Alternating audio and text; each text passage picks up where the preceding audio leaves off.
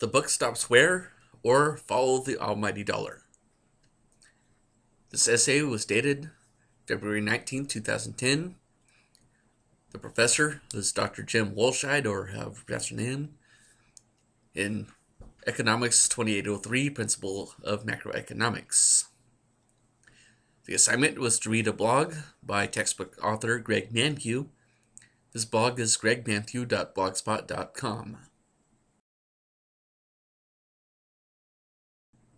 At this point, I'd have to say I'm not altogether particularly fond of Dr. Mankiw.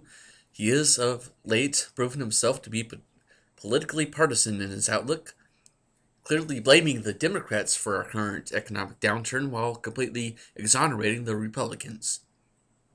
And with little wonder. One does not have to read a great number of his blogs to find out that he touts himself as being an economic advisor of George W. Bush.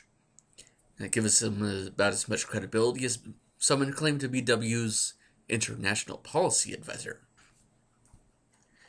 In his article, What's Sustainable About This Budget?, Mankiw rejects the ideal of a balanced budget, saying that there is nothing wrong with having a small amount of national deficit. But isn't that the type of thinking that got us into this god-awful economic mess to begin with? Are we simply surfing the waves of social economic turmoil at the expense of future generations that will eventually have to pay for it? By this I mean that we are borrowing money for government spending, as in bailout money that goes directly into the pockets of the very business executives that ran their firms into the ground in the first place. We are borrowing this money from ourselves, our own taxpayer, with no real valuable means to pay for it.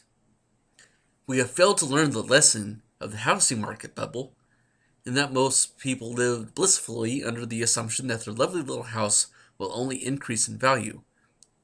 So they borrowed against this assumed value in the form of second or third mortgages.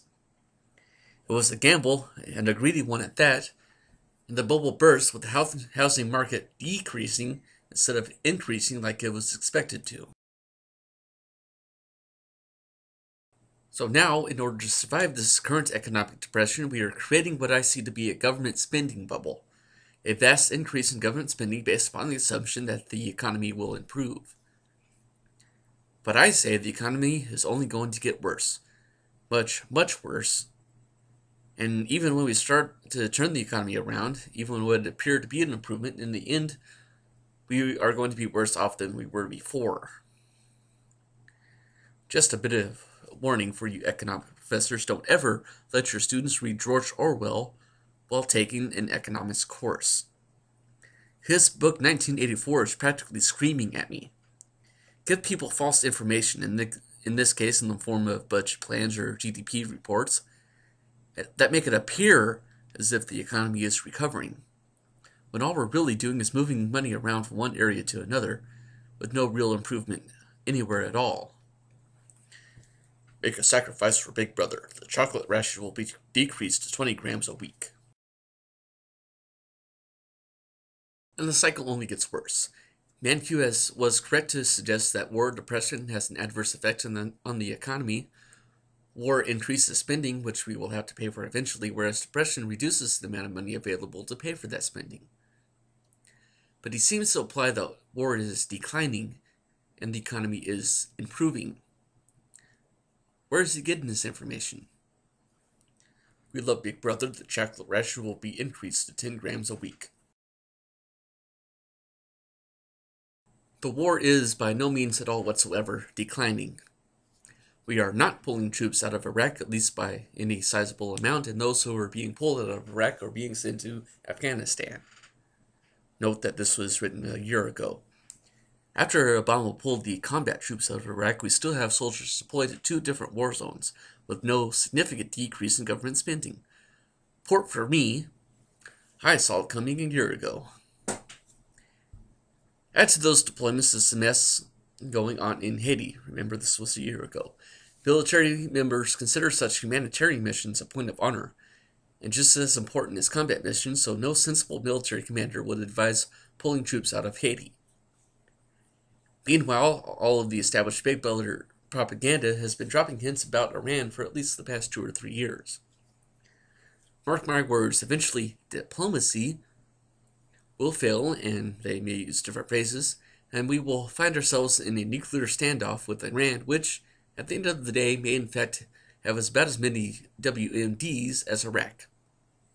In fact, I'll bet you an almighty dollar that we will be at war with either Iran or North Korea by the time I graduate from UAFS. Oceania is at war with East Asia. Oceania has always been at war with East Asia. And how will we pay for this massive upsurge of military deployments? Well, we certainly won't pay for it with a reduction of government spending.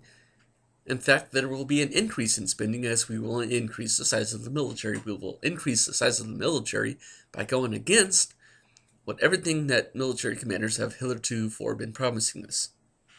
We will reinstitute the draft, and military service will then become compulsory. Yet, although we will then have a drastic increase in the size of the military, this will not be compensated by a decrease in the pay of military personnel. Military pay, or any federal government pay for that matter, will never decrease. The closest thing that we will see to a decrease in military pay will be a disinclination to increase the pay.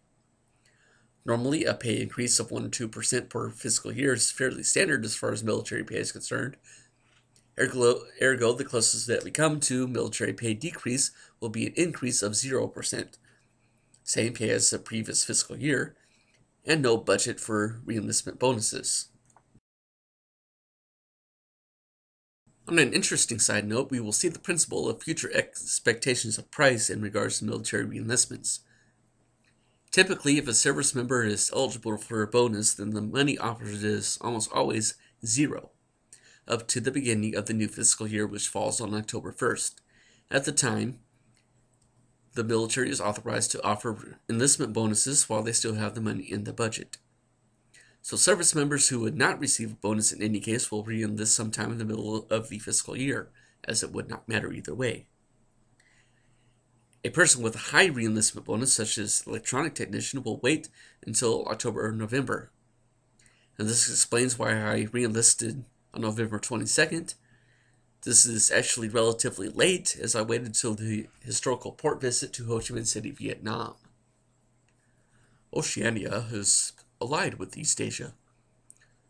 Oceania is at war with Eurasia. Oceania has always been at war with Eurasia. So while about 1 million draftees are being killed in action in a quadruple front war in Iraq, Afghanistan, Iran, and North Korea, with a small but well-established military installation in Port-au-Prince, complete with an army exchange, gym, food court, and swimming pool, our internal infrastructure will continue to crumble.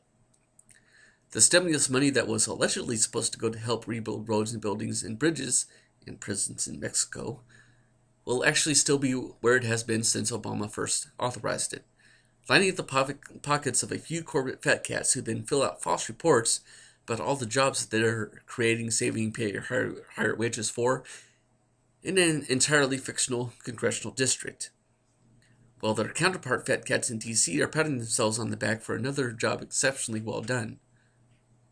Orwellian society indeed, only about 24 years off from what he expected.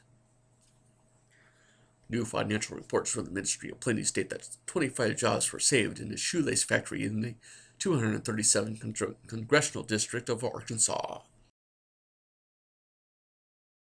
And so, even now, people find themselves jobless, homeless, and hopeless. Some find solace in government-subsidized education, but it's only a matter of time before the send unemployed people to college budget will be exhausted. Meanwhile, the economy will keep getting worse while the Harvard-educated economists continuously try to get their old advisory positions back. Now, in my last paper, which was permeated with questions about healthcare, you stated, that is, my professor stated, that I needed to find some more conclusions. Well, I don't have any, at least none that people want to hear. Because from a truly pragmatic standpoint, the only real truthful message that people need to know is that the economy is bad. And the economy is going to get worse, much worse. The economy is not going to improve anytime soon. Years from now, foreclosed homes will continue to stand empty, mostly because socially minded individuals will not want to live in homes that they know were unfairly wrested from the hands of the previous owners. Businesses will still be boarded up. There will be no money available to improve the infrastructure. There will be more disasters as levees fail and bridges collapse, because even though there will be enough unemployed people to make the repairs, there will be no money to pay them. Yet ironically, unemployment itself will fall dramatically. Most of the employable individuals will be drafted and sent to Iran. America is at war with Iran. America has always been at war with Iran. The ration of Pepsi has been increased to 2 cans per week. I love Big Brother. Stand by for the 2 minutes hate.